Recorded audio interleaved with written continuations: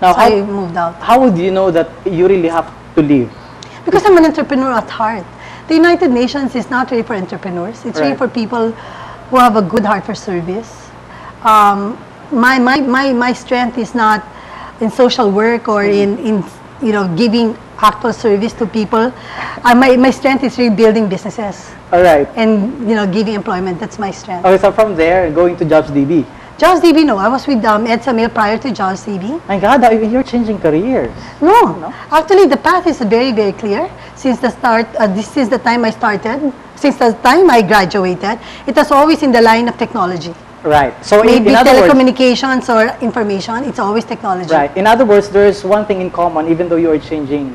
Yes, yes. The companies. My line of work has always been in the same industry. Technology. So how would you address now the people who keep on changing? Well, you not know, only the organization but the career. Well, there are two things. One, if they're career shifters, I suggest that they really prepare for it because the landscape is different. It's more unforgiving. More unforgiving? Yes, what's that in Tagalog? More unforgiving. Oo, unforgiving. Hindi ko alam. Paano ba? Parang hindi siya... Hindi mapatawad. Parang competitive? Parang malupit? Medyo. Mas ano siya, ito na yung reality. Kasi dati may puso pa, no? Hindi ko sinasabi walang puso yung trabaho ngayon. Meron naman. Yung employment industry may puso.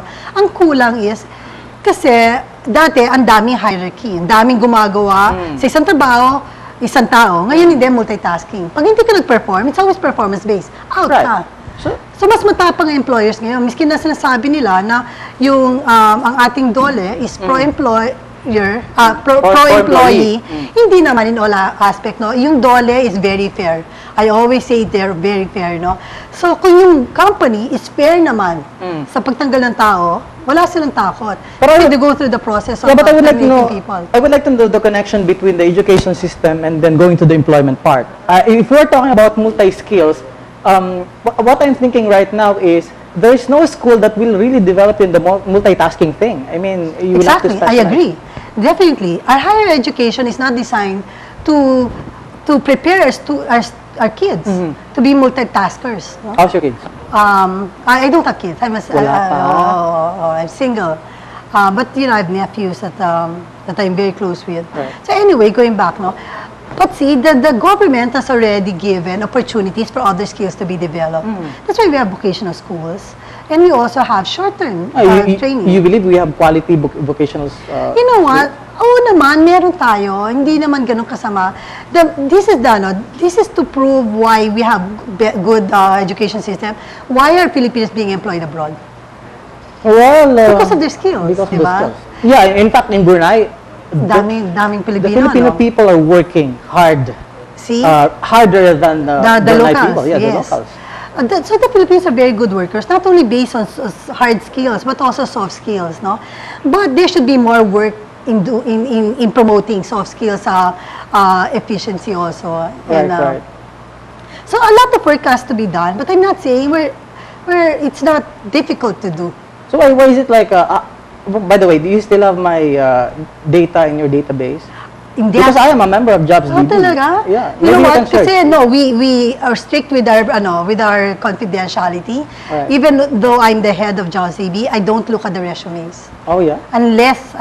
You should look at my resume. It's empty. It's empty? Yeah, hindi na updated? I-update mo na yan.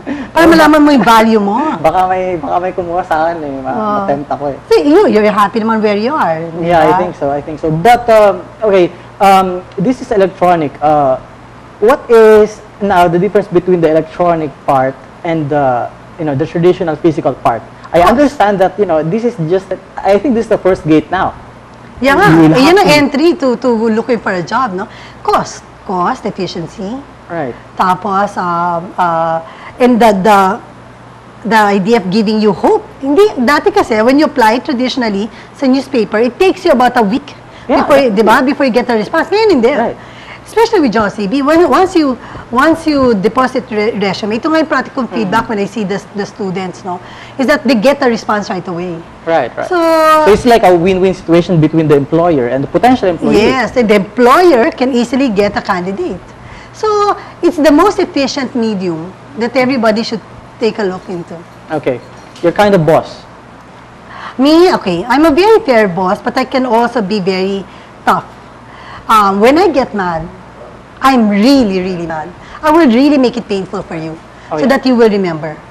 But I know when to throw the punches. I don't get mad easily. Right. I'm friends with everybody. I know everybody's life story. Gosh, you're scaring me. Oh, pretty scary. Yeah, you're scaring me now. Pretty scary, yeah. Ooh. Scary. But that's what it is.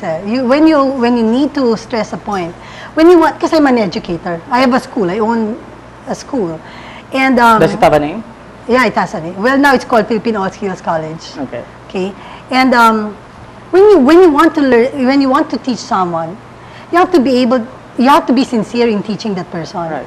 And me, even when I get mad, if let's say I've been mentoring you and you haven't really picked up from what I've said, and you've done something bad, I'll make it painful for you. Where did it come from? From the genes of family, of being like that? I mean, not too many people can be, especially women, can be as tough as you are. Well, I don't know, maybe experience, maybe environment, I don't know. Maybe my education has really helped a lot. My dad has been a very strong influence in my life. What does he do? My dad is an entrepreneur. He has his own business, but right now he's actually. But you weren't forced to venture into business, right? No, it's my passion. So never in your life you were forced to do one thing against your will? No. My dad has always been a believer of freedom of choice. It's very, very good. I have some guests here. They are forced, maybe a family. Yeah. They are forced to do this and that. No, I never went to the family business, and it's so ironic that my dad, when he experienced a stroke, I had to take over. Right, I was the least likely to take over. Are you a detailed-oriented Yes, person? I'm very detailed. I think it's a common trait amongst women that we're more detailed-oriented than Yes, men. I'm a detailed person. Does it mean I'm a woman? Oh, because maybe your female hormones are stronger. There's a sort of imbalance there. All right. Okay, where is it going to be from here, 5 years?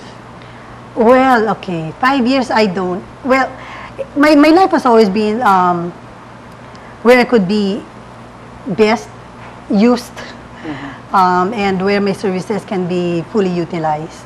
5 years, I would think I'm still managing my businesses, still doing a lot of networking. What will make you stop?